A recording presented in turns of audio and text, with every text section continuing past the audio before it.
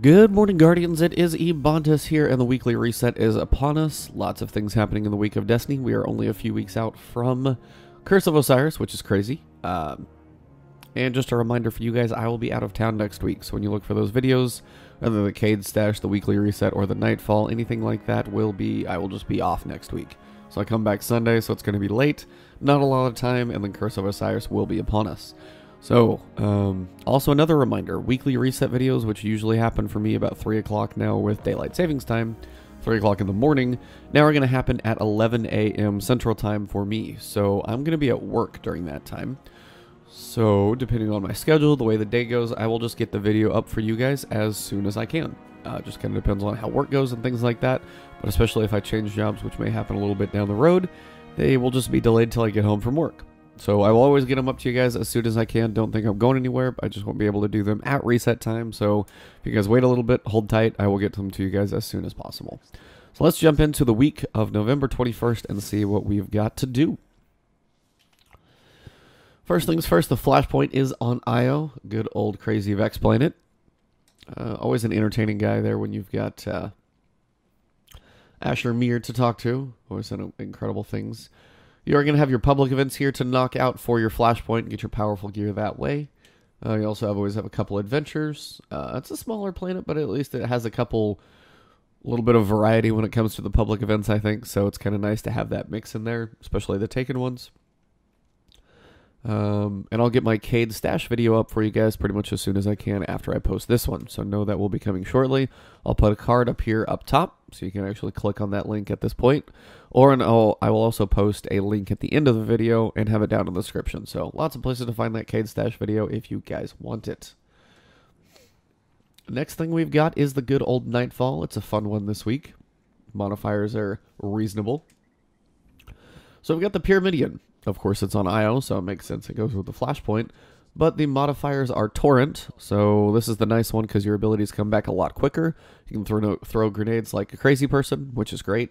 And you've got Time Warp 0 hour, so you don't have to worry about the timer on the mission. It just is what it is.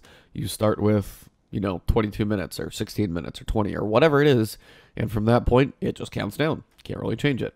Torrent's nice, though. You get your abilities back quicker. Your super comes back, in a couple of minutes as opposed to, 20 or however it feels like so long.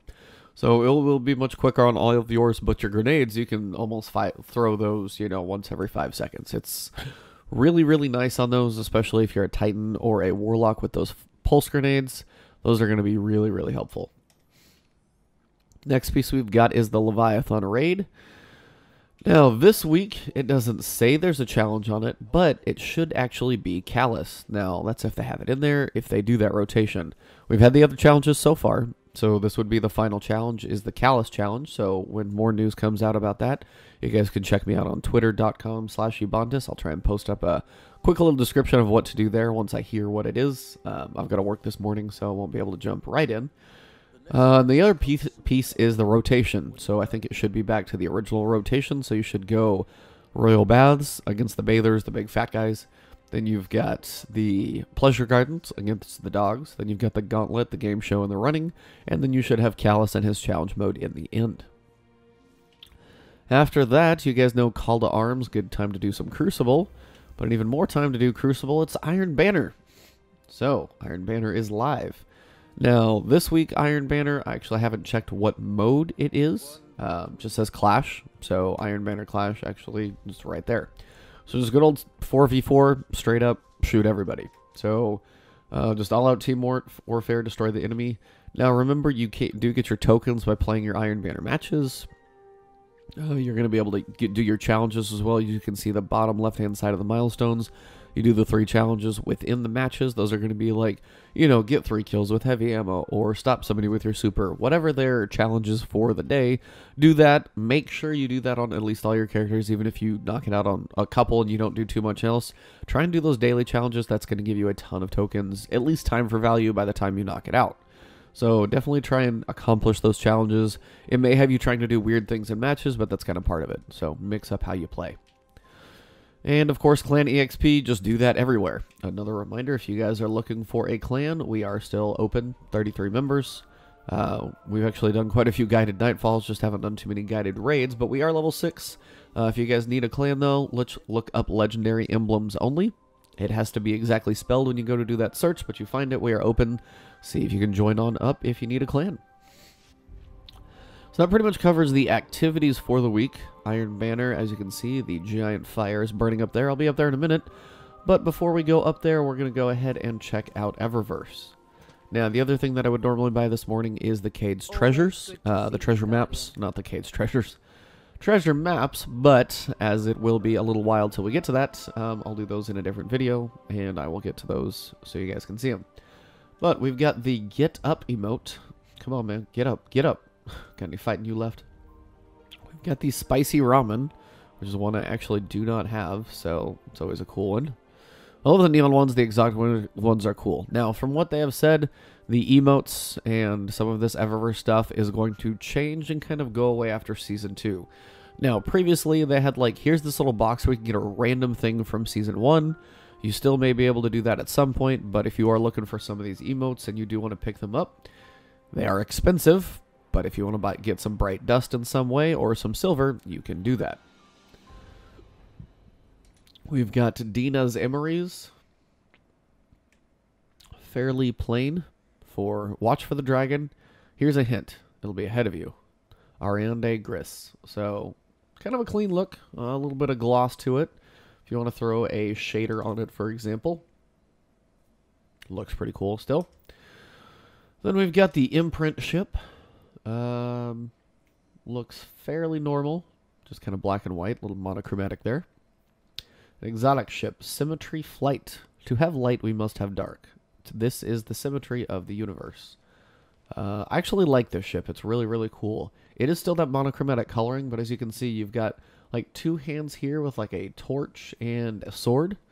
And then on the other side, you've got the opposite coloring. So literally, like right in the middle, you can't really see it at much of a point, but it does actually change. So you got the exact opposite hands, sword, and like torch hand in the back.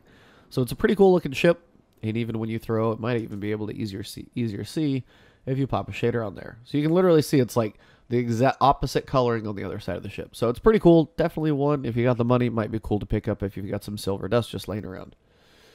For your ornaments, we've got the Symbiosis. This is going to be for your Sturm. Good old exotic quest kit, hand cannon or sidearm or whatever it is.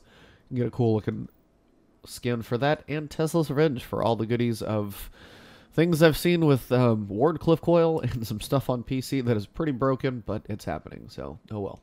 Got the Helm of Optimacy, so all your helms for the week of, the 21st for your Season 1 Optimacy gear. Looks like my face fell into a razor blade, but, maybe a headbutt will do a little more that way, who knows. Heraldic Shell, Hunter Shell, we've got the Frumious Blue. See what some of these look like. A little bit of shiny chrome look, actually, almost. And then you've got that blue accent color on it. Not too shabby. Xenosilver. This one always looks kind of cool. Just takes a second to load. I am not on PC. So, mostly blue. They say Xenosilver, but it's honestly mostly just a shiny blue.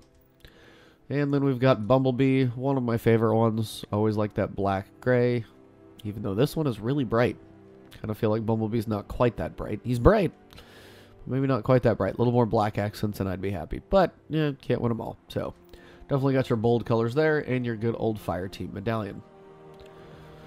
So that pretty much covers it for the week, guys. For activities, again, the Nightfall is definitely an easy one. So if you go in with a group with Torrent, you should be able to do a lot of quick work on those Nightfalls if you need to run multiple characters. Even if you want to try and solo it. I will be trying to solo it later this week, just time depending on holidays and work and things like that. Iron Banner is live, so if you guys want to try and pick up that gear, again, of course, make sure you do that. Come up here to Lord Saladin, and you can check out his wares by turning in all your tokens that you can. Remember, oh, he's actually $2.99 right now, which is actually fairly high. But, see, I'm even partway through my reputation from last time, so you'll be able to turn him in and see which little packages you can get from him as well. But I think that pretty much rounds up the weekly reset for you guys. Next video that will be coming will be the Cade Stash video. Just the locations in that guide on IO, so you guys can have those. But other than that, thank you guys for tuning in. As I said, I will be out of town next week, just doing a vacation with my wife, so that pretty much none of the videos will be up. But after that, we have Curse of Osiris. I will definitely get the weekly reset videos up as work allows, because that weekly reset time is going to change to 9 a.m. Pacific for all across the world. So that will be 11 a.m. my time. I will be right in the middle of work, so as soon as I get home, I will still get those videos posted for you guys. So don't think I'm going anywhere, just a little delay for those videos to go up. Other than that, guys, thank you for tuning in. Hope you guys enjoyed the video. If you drop a like below, if you did enjoy the video, I would appreciate it. If you have a comment or question, of course, leave those below. I will try and get back to you guys as soon as I can.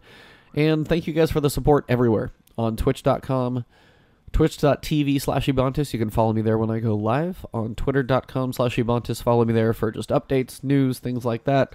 As I said, when the Calus strategy comes out, I'll try and post a tweet for the strategy.